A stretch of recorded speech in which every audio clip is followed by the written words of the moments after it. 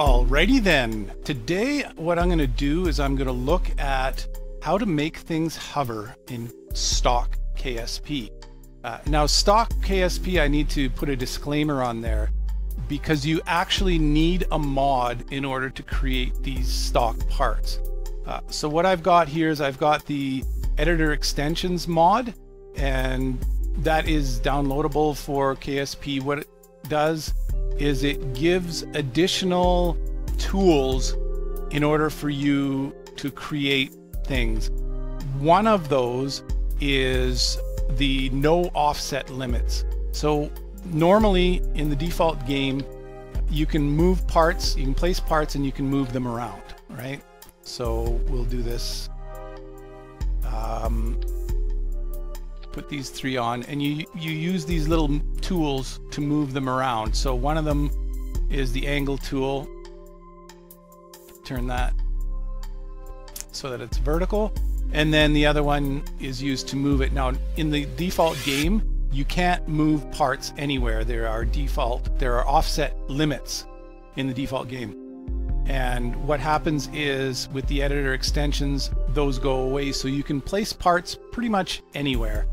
And I use this in order to make things hover. So there's two ways of making them hover. There's the static hover, where you have buildings and large spacecraft that hover. And then you've got the dynamic hover. So this would be the static hover, where you offset, say, a plate or something very far away from the vehicle that you want to hover, and then when you launch it, what happens is it does appear to hover even though it's sitting on the ground. The other thing you're going to want to do with this is to, and this is part of the mod as well, to do the auto strut. So auto strut, rigid, and then move it, and in this case I'm dropping it way down through the floor so that when this launches and the physics loads, it will appear to hover. So there we go.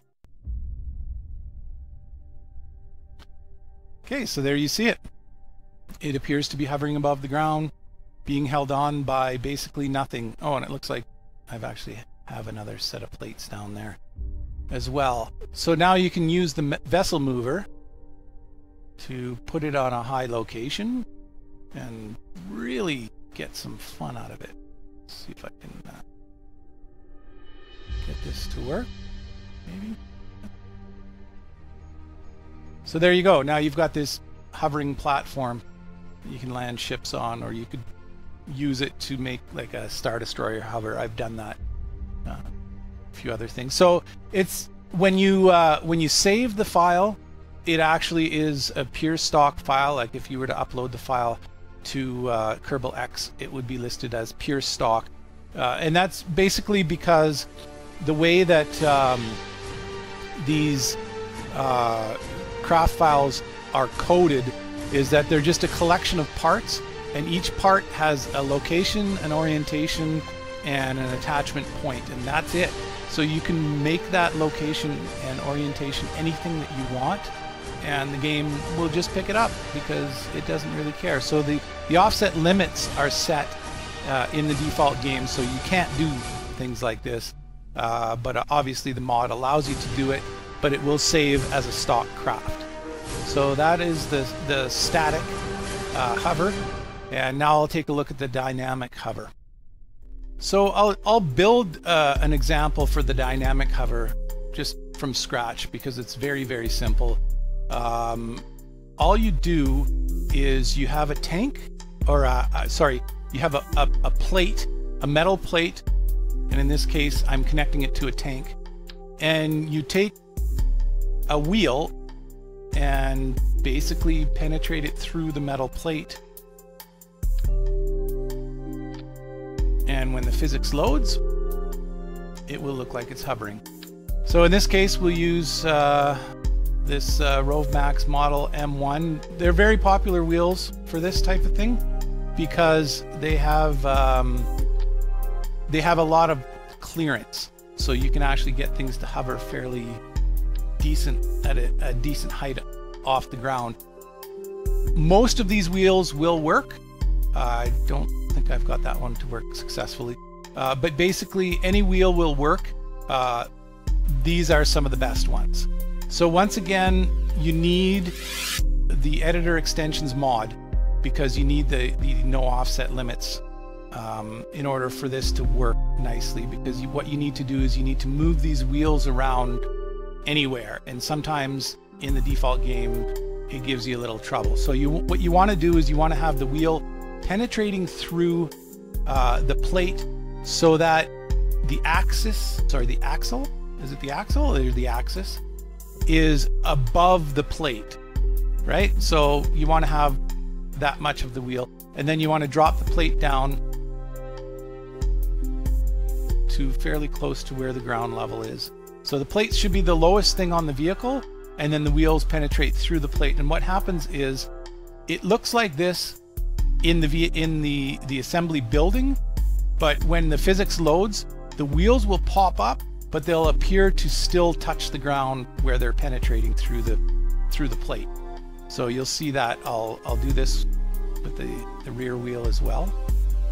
So the center axis of the wheel is just above where the plate is, and then drop the plate down to the bottom. And now this vehicle, when we load it, it should hover. So we'll launch that. And boom, you see the wheels popped up there. And it will actually drive around like a regular vehicle. Oh, in this case, I'm out of electricity, but it'll drive, but it will appear to hover. And now the real key is hiding those wheels. So creating a design so that you can't actually see the wheels. Now where I got this from, I actually downloaded a craft from a person called, or forum user called Space Train 1, and I'll take a look at that right now. Okay, so this is the hover tank from Space Train 1. I'll give him full credit.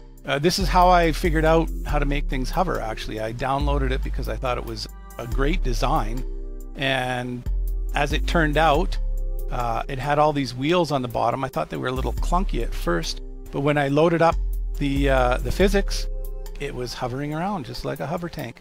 So what I've done is I've changed it a little bit, updated the design, and added a big gun on the front, and so we'll have a tank battle. But first I'll just show you how this looks when it's launched.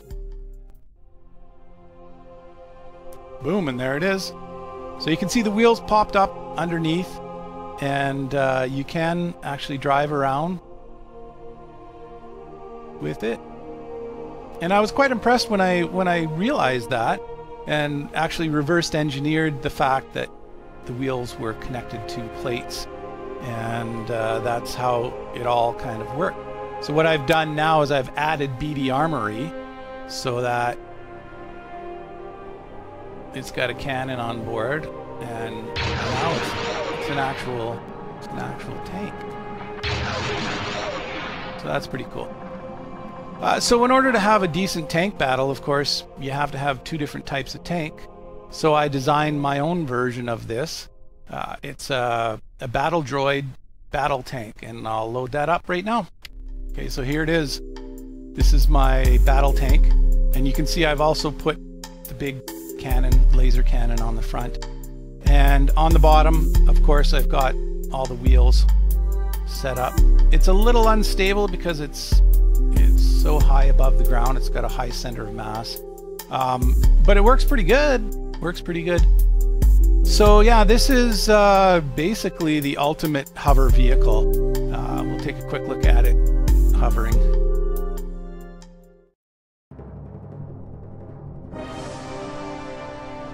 And so you can see here, it hovers above the ground. The wheels pop up, and it just looks like a regular hover tank.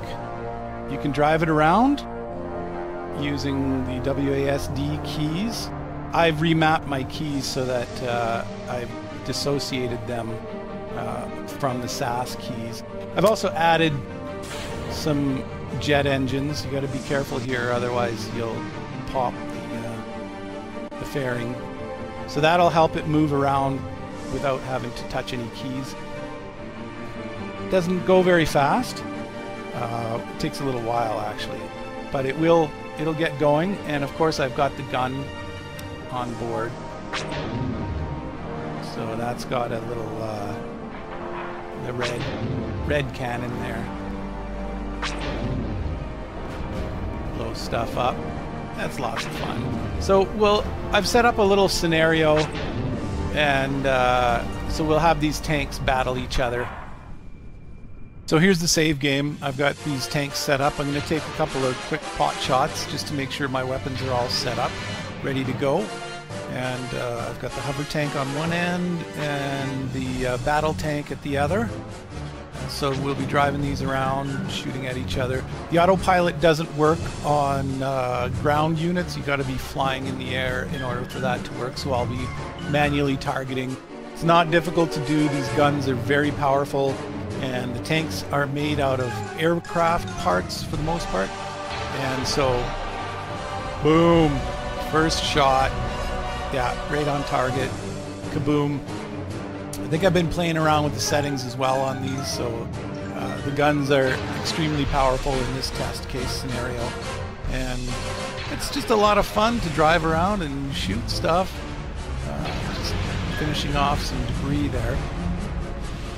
So that's it. Quick battle. So I've set up a second one where I'm controlling the battle tank. And this one's a little more difficult to aim for some reason. I'm not exactly sure why that is. Maybe my mouse pointer's a little off, but so taking a couple of shots, but eventually all you have to do is get close. The explosion will do collateral damage, and right there, that finished him off. Kaboom. And done. So it was a quick little example of a tank battle. These things don't move very fast, and they've got extremely powerful guns. So it's usually a quick battle. There needs to be better armor in the game. I'm sure there's a mod that you can download that will improve the armor. These tanks are designed to be played in the Star Wars universe, so they're not really designed to be resistant to tank fire. So now I'm just going to drive it around and do some pot shots around town, around KSP, and that's about it. So there you have it, the hover tanks, and finishing this off. Once again, you can't drive this tank over very rough terrain, otherwise things like this happen. Kaboom, and you're finished. Okay, take off, eh?